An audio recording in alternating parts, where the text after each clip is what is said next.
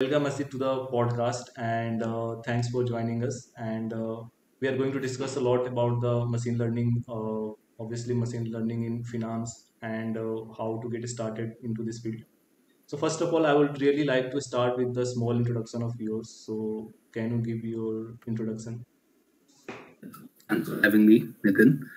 So my name is Aishit Dharwal. I am a data scientist at Piramal Finance, and I've been working for almost 2 years now. Uh, although I have been doing personal projects since 5 years, but I've been in the industry for 2 years. I also run a podcast called The Data Science Show, and where we invite people from the industry, and they speak about their experience and also interact with the audience. So, you are working as a data science manager in Piramal Finance. So, can you tell me what is the difference between data science in the regular industry like healthcare or other sector and in the finance?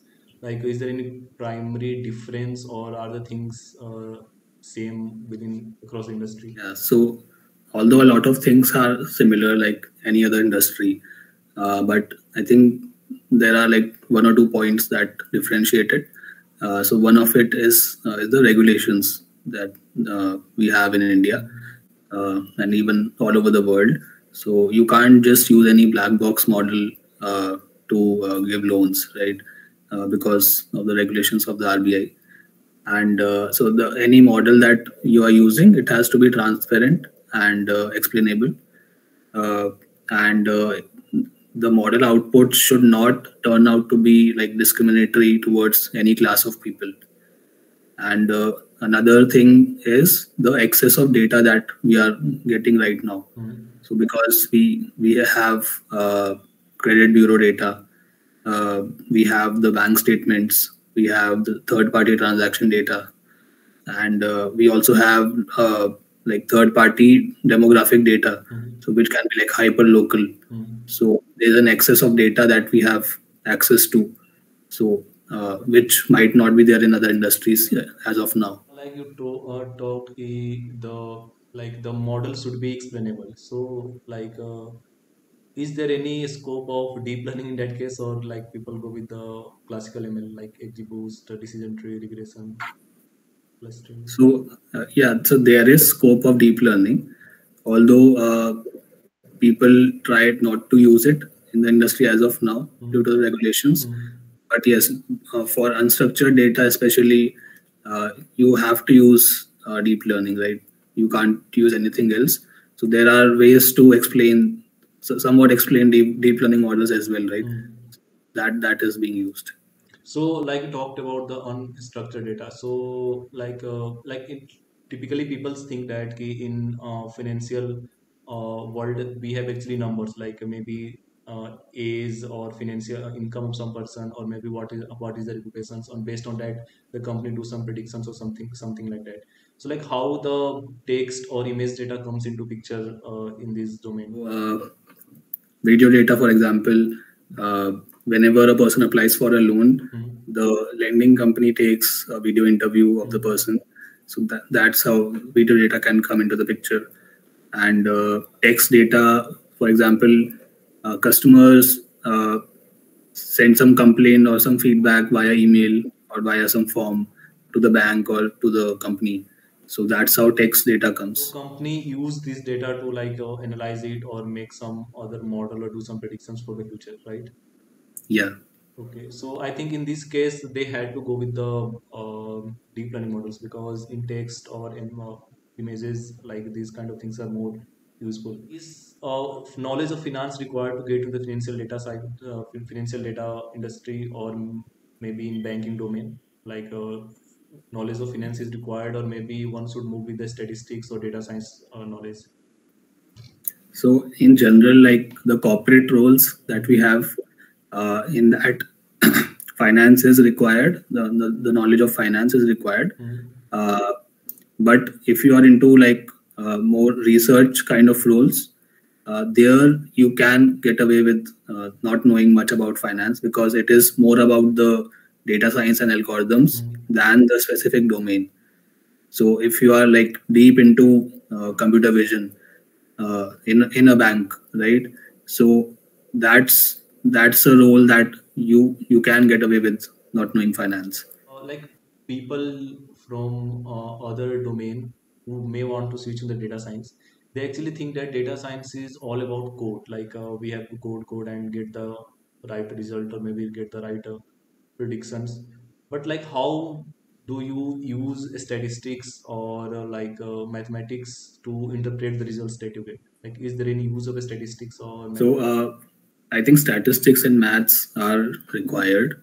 They are the prerequisites for any data science role. Mm, Because even if you are doing some basic data analysis, mm, you have to know statistics mm, to generate insights out of the data. And also, if you are in like more involved roles, like in specific domains, for example, in NLP or in computer vision or in reinforcement learning. So there you have to know the maths behind all the algorithms. So you have to know calculus, you have to know linear algebra. So I think yeah, maths and statistics are required for any So role. yeah, so how are the banking means are the financial domain also use reinforcement learning? Like have you come across any situations or any use case? I personally haven't worked on reinforcement learning in my like 2 years of experience. Mm, Uh, but yeah, I think it is possible. So reinforcement learning is like learning via game theory, right? mm, So if probably you can model a customer's behavior via game theory, mm, mm. I think there is a use case, but I haven't worked on it. Yeah, I think that's the most genuine use case because these things are hard to model using classical ML or other things. Right. And I think the main use of reinforcement learning is because it is like how we actually learn as a human. So like I had a chance to work with the RL in the past, so that's the, I think, the best part of the RL, because when people work with RL, it actually happens that they get to know the things, and when you will realize, it happens that it is how we also learn as humans, like giving the rewards, the positive reward or the negative reward, something like that. Data science is all about continuous learning. People says data science is all about continuous learning. So let's say a person who is actually in data science domain, and who is actually not learning any new thing. Like let's say he has a sufficient knowledge of classical ML and statistics, but is not able to adapt to the new technology or new methods or new algorithms. So what are the problems that he or she can face in the long run? So if you are not really learning much continuously, Mm, uh, you can face like extinction in as a data scientist, right? mm, Because the field is evolving every single day, mm, and you have to keep up with the new stuff that is coming every mm, single day. Because like other companies will have people who will learn new things and who will innovate, who will make the company better mm. at using the data. And if you don't do it, I don't think you can survive in this field. So I think continuous learning is important. So how do you keep yourself in this process? Like how do you learn? Can you recommend some like books, podcasts, blogs, or something that you use for the continuous learning in the data science domain? Yeah, I think for continuous learnings, uh, YouTube is a great resource. Even the like online courses from Coursera, Udemy, you can even take free courses on Coursera by auditing them. You can watch playlists on YouTube. There are like tons of playlists, free playlists, right? And you can read research papers in from the domain that you are interested Mm, in. mm. And I think that was a purpose why I also started my own podcast where I invite other Yeah. people from different domains in data. So it can be data engineering, it can be ML ops, it can be data science, in any data related field, Mm. and they come and share their experience. I think that is also a great way to learn. As a beginner, like when you started your career, like what are the problems do you think a fresher faces when he or she try to switch in data science? So like there are two scenarios. One, maybe he's from some like coding maths background, and one maybe like he's not from coding maths background. So like can you give explanation about how what are the problem faces by these two types of people when they try to switch into data science industry? The number one problem is that they are not clear with the fundamentals, right? Uh, so fundamentals, by fundamentals I mean the maths behind it, Hmm. the algorithms, the like how do you actually handle data using code. Hmm. I think programming is the first skill that anyone should know while they're entering a data science, right? So you can choose any language. Well, mostly people choose Python. Hmm. Some people choose R, right? So choose any language. Know how to work with the data, right? How to handle it, how to clean it, how to process it, how to make it usable for an actual model. Then go into the modeling bits, then go into the deployment things, right? But first clear the fundamentals of data science, so that is programming, that is maths, that is basic algorithms. Yeah, I think that's the main problem. Yeah, and I think what I've seen with the most of the people is that they actually try to implement advanced algorithms. So directly they want to work with text image data, and they want to deploy the model. And in the resume, they said that they have made an app with the Flask or something like that. But when asked about the algorithm, like how this algorithm works, why did you follow this particular procedure? So they are unable to explain. Like I think mostly people are copying the YouTube projects. It's okay to learn from the YouTube, but it should be about applying your own thinking, like why this is being done.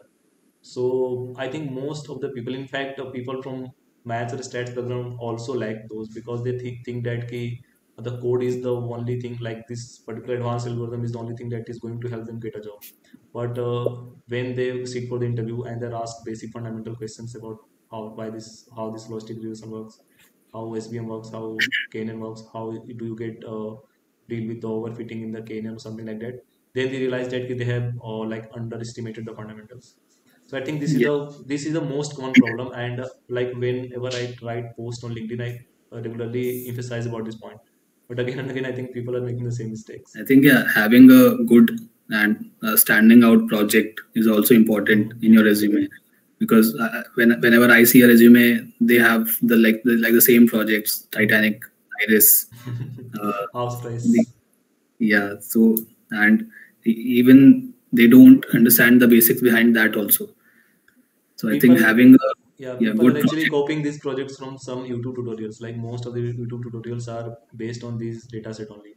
What I suggest as a better way is to like take a data set, maybe any data set, and like start from the fundamental of data analysis, like plot graphs. Like don't see any tutorials, like think from your own way, like what are the things that I can get from this data, what are the plots that I make, combine two three variables and try to make the plot.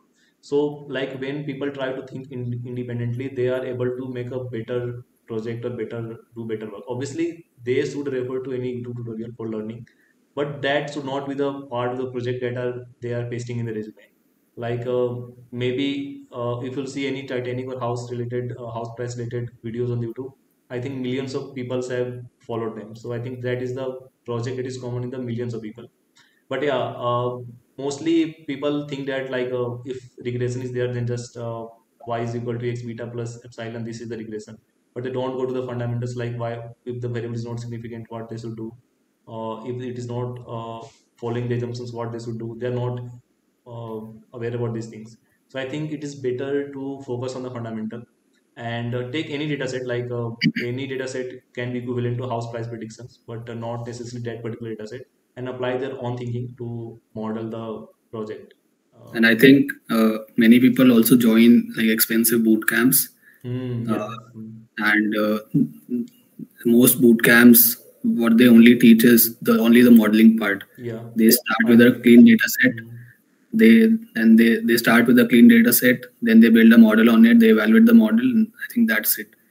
Uh, they don't even cover the basic theory behind it. Yeah, in And fact, in real life, the data is not always clean. Like it will never be clean. In fact, what I learned from my recent project is that most of the time goes with the handling the data itself. Like yeah, what is a good data, the data validation, the data annotations. I think most of the people have not done the data validation also. Like they don't understand what is a good data means, uh, how to annotate a data, what is the better annotation means. I think the most bootcamp is they are just trying to start. They start from the regression and they will cover entire thing related to NLP, computer vision, or other domain, video analytics, everything. They will be giving you, I think, more than 35, 40 projects, and people think that they know everything. But when asked about the algorithm of like how the particular algorithm works, they are not able to explain. It's better to have two, three good projects, not 35 or 40 projects, but actually put honest effort in making those projects. And I think like if you see any bootcamp, any project can be done in 1 or 2 hours. Like they give you the code, like this import the data set Yeah. as a features variable for now, and then fit the model and get the result. But I think if it is a case of only 1 or 2 hours to make a project, then why are the industry expert spending months and months to do a single project? So this is not as simple as people think. They think that the modeling is the only part, but why that particular model is valid? What if the model fails? Like it's not able to give you the good result. And one more thing is that, like in the industry, it rarely happens that we utilize the direct output. Like we obviously use the output to model it to solve some problem. It's not like we get the prediction 0, 1 and we give it as that this is the result of our code. So I think people need to understand this and they need to think from the scratch, like how should they start, apply their own thinking to do the things. And it is easy because they have may have followed a lot of YouTube videos, and from those thinking they need to think that if I get a fresh data, then how I need to start. And I think modeling part is not that difficult because any line of code you can get in Python on the internet, but to understand the entire fundamental is necessary. So that was the whole reason why, as part of our podcast, Mhm. we created an end-to-end project where we cover everything from gathering the data to cleaning it to processing it to the modeling part, and then to deployment and then dashboarding. We cover everything, and modeling is like 10 to 15% of the Yeah, whole. it is always 10 to 15. I think most of the time goes in the beginning, like gathering data till the modeling happens. And also a lot of times goes in the monitoring, like what if, like if the continuous data is coming, you have to retrain the model, redeploy it, and then monitor what the inference or predictions are good or not. Then what you need to do in that case. I think it is the most important part to understand the fundamentals. So, if anyone from the non-tech background wants to get into the data science, particular data science, not data analyst, I think data science is more towards the technicality of maths and statistics. Then how should they start? Like let's say a person have the mathematics knowledge till the class 12, and they wanted to get into the data science. Then how should they start? Or is it possible for them to switch without having a data science degree or not? Like I personally feel that they can switch. Obviously, they have to give a hard fight.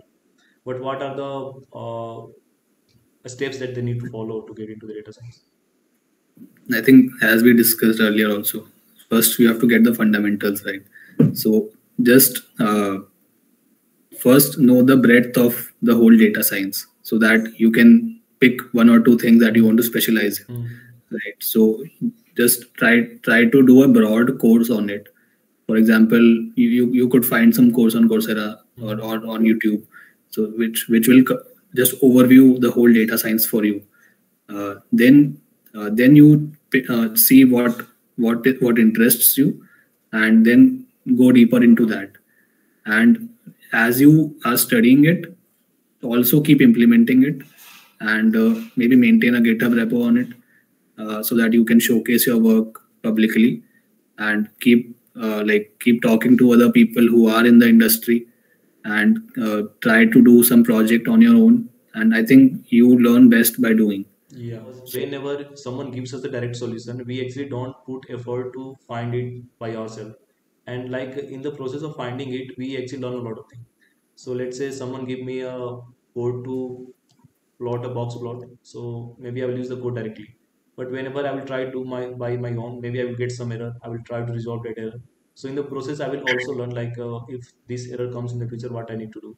So people need to put effort to learn rather than getting the things like presented among themselves directly. Like if so some person has followed some entire boot camp and then he is appearing before the interview, and one other person who is actually tried to learn by himself by finding the things online.